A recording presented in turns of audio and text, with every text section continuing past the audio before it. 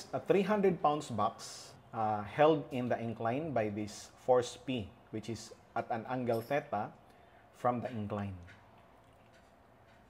Hello everyone, I'm Junvert of Matalino. In this video, we are going to discuss problem 310 and 311 of engineering mechanics.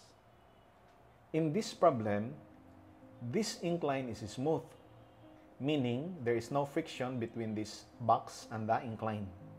Therefore, the reaction here is perpendicular to the incline.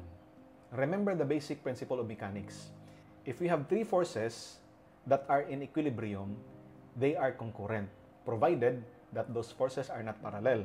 So, meaning, if these three forces are in equilibrium, these forces are concurrent at this point. So, if you are going to draw the point of concurrency, we have here, okay, they will intersect approximately at this point. Okay? To draw the free body diagram, let us consider the box as a particle. It's like we squeeze that box.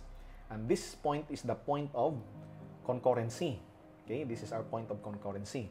This is the 300 pounds. 300 pound weight. This is the P. And this is the N. Okay? The best way to solve this problem is by component method. But we need a coordinate axis such that one of its axes is parallel or coincidence with this incline. Meaning, this is our XY plane, our coordinate axis. So, this is our angle theta. What is this angle here? Okay? This angle. What is this angle? Our incline from the horizontal is 30 degrees. If I'm going to draw vertical line here, I will replace the color. Okay? If I'm going to draw a vertical line here, this angle is how much? 60 degrees, right? Because this is a 90 degrees here. This is a right triangle. 30 degrees, 60 degrees. Because this line and this line are perpendicular, meaning they are 90 degrees. 60 minus 90, this is 30 degrees. So if we're going to extend this line here, this is the angle I ask in here. So meaning that is also 30 degrees. Okay? What is the value of P and N for problem 310 if theta is 45 degrees? Let us solve the value of P and N. Start. Let me erase that writings. Eraser. Okay? Now, summation of forces in the x direction. The component of P is this one. This is the component of P, that is to the positive side of the x-axis. This is the component of P. Sorry for my drawing. This one is the component of P. Okay? That is to the positive side of the x-axis, meaning that is positive P cosine of 45. Okay? How about the component of W? If you notice in our rotated axis, there is no x component of the unknown N. So our summation of forces in the x direction will only involve the unknown P. We can directly solve for the unknown P. That's why this is the most rapid solution for this problem. We have this one. This is the x component of the W, right?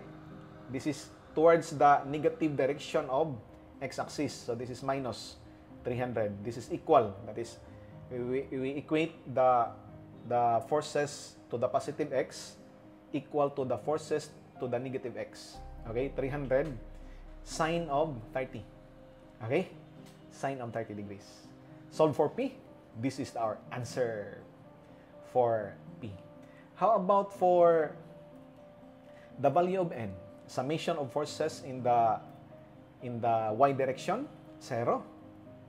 Okay? We have this upward. Our N is upward to the positive direction of y. Let us equate the upward forces, downward forces. Okay? Downward in the direction of y. Okay? Upward force, we only have N. The rest are downward.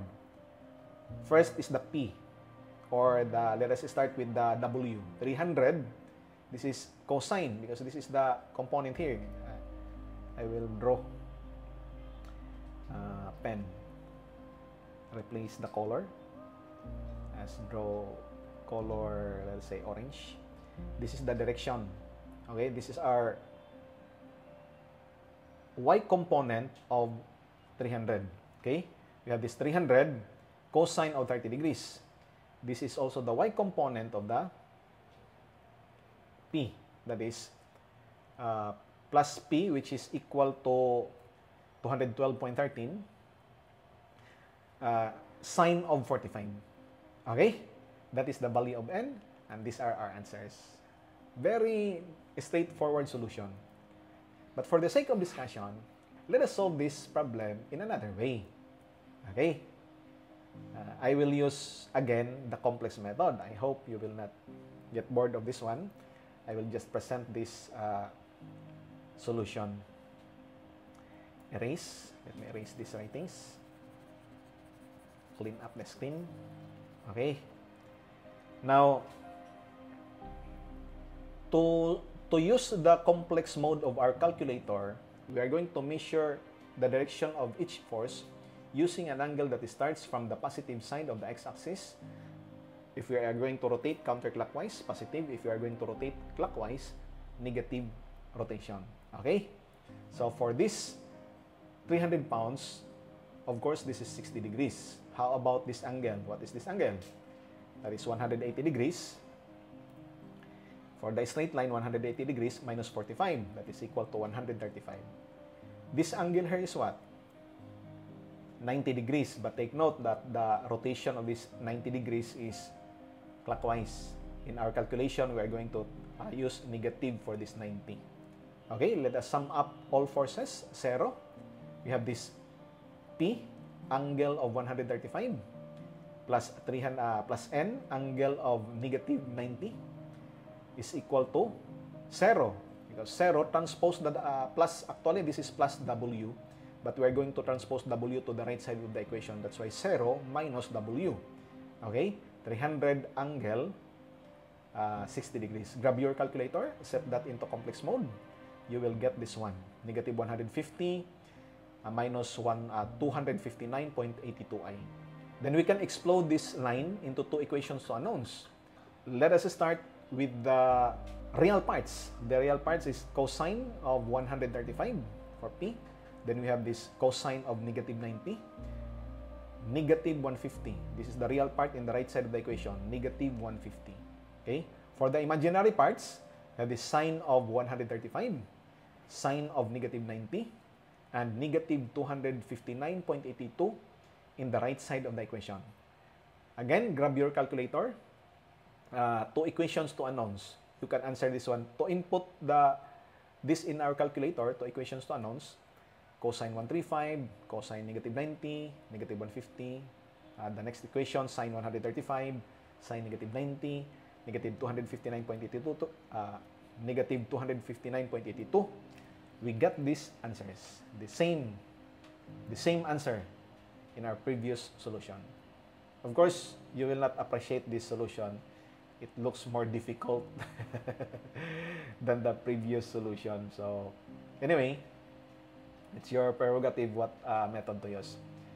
And so far for this approach, if you happen to use a coordinate axis that is horizontal and vertical like this one, instead of using this coordinate axis, if you happen to use this coordinate axis, okay, which are horizontal and vertical, then you can see the convenience of the complex mode of the calculator. Let us solve that. So this is 30 degrees because our incline is 30 degrees from the horizontal. Okay? Then this angle here also is 30 degrees in between the vertical line and the normal force. Okay? Now, this is 90 degrees, and this one is what? Of course, that is 60 degrees from the horizontal. How about this angle? Okay? So this is, from the figure, this angle here is 45 minus 30. This is 15. So 180 degrees minus 15 degrees, we will get this one, 165 degrees. Now we can use the complex mode of our calculator. We have this P angle 165 plus N angle negative 60 because we rotate clockwise. Okay, negative 60. Then is equal plus W angle 90, but we are going to transpose that to the right side of the equation. So we have 0 is equal to 0 minus 300 angle 90. Now, why this is more convenient than the previous orientation of our xy plane? Because by familiarity, this portion here of our equation is negative 300i. Okay? If you're not familiar with that, you can grab your calculator. And if you're not familiar with that, this equation is this similar level of difficulty to our previous complex mode. Okay? So let us proceed. And this one. We are going to replace the right side of the equation with negative 300i if you are familiar with that one. Okay? Let us explode the equation. P cosine 165, the real part, and cosine negative 60, 0, the real part in the right side of the equation. The imaginary parts, P sine of 165 plus N sine of negative 60 is equal to negative 300. You know, that's why this is my favorite solution, because I no longer write these equations. I just look at the free body diagram, then proceed with the calculator to equations to unknowns. Calcu. Okay? I will input this one. You can practice to read this equation or these two equations from the diagram itself. Okay? So you are going to input cosine 165, cosine negative 60, 0, because we have this negative 300i. Okay? Next, sine 165, sine negative 60, negative 300. That's it. Meaning, we can eliminate the writings. If you are not convenient with that one, and if your professor is requiring you to write your solution, don't use this approach. Okay? But if you are preparing for examinations like the board exam, you can use that approach. But please do practice this approach. Okay? Do not proceed with this approach without you practicing it. So, by two equations to unknowns, we can solve these equations. We have the same answer. Okay? Of course, to make our discussion a little complete, let us solve this problem by Polygon Method. We are going to plot our forces in head-to-tail manner. Okay? Recall the principle of mechanics that if you have concurrent forces in equilibrium, if you are going to connect them in head-to-tail manner, you can create a closed polygon. Let us start with the 300 pounds force. Then, we are going to connect the tail of P to the head of W. This is our P. Again, we are going to connect the tail of N to the head of P. Then, we close the polygon because they are equilibrium. These three forces are in equilibrium. Okay? The angle between the vertical line and the normal force is 30 degrees. Am I right? This angle here is 30 degrees. This is 30 degrees because the angle here is 30 degrees. Okay? How about this angle? What is this angle? Okay? If I am going to draw a line here, this angle actually is this angle. If we call this alpha, this is alpha. Correct? This is, because this is 30 degrees, meaning our green line is 30 degrees from this violet line in this xy plane. If this angle is 30 degrees, this is 30 degrees here, this green line is 30 degrees from our coordinate axis. Okay? This is 30 degrees. So, this is also 30 degrees here. Meaning, the alpha is 45 minus 30. This is 15. 15 plus 90 degrees. Meaning, that angle is 105. Okay? This is alpha, which is 15. 15 degrees. This angle is 30. That is, this line N is 30 degrees from the vertical. Meaning, what is this angle? That is 90 minus 15 minus 30. 45 degrees. Okay? Or you can use 180 degrees minus 30 minus 105. You can get the 45 degrees angle. Okay? How to solve for N and P? Of course, you see it already. We're going to use the sine law. Let us start with N. N is to the sine of the opposite angle. N is to the sine of 105. As 300 is to the sine of 45. 300 is to the sine of 45. And finally, we have this P. Where are you? Okay. We have this P is to the sine of 30. Okay. We already have this sine law equation. Let us solve for N. From this equality, cross multiply 105 to the right side of the equation. We have 300 sine 105 divided by sine 45. We can get the value of N. For the value of P, cross multiply the sine 30. We have this 300 sine 30 divided by sine of 45. We have this value of P. And these are our answers. Okay? The same answers from our previous solutions. Now, in problem 311, we are given actually the value of P, which is 180 pounds. The question is, what is the value of theta? So that the box will remain in equilibrium. Of course, there is a specific angle theta that will balance the x component of the W.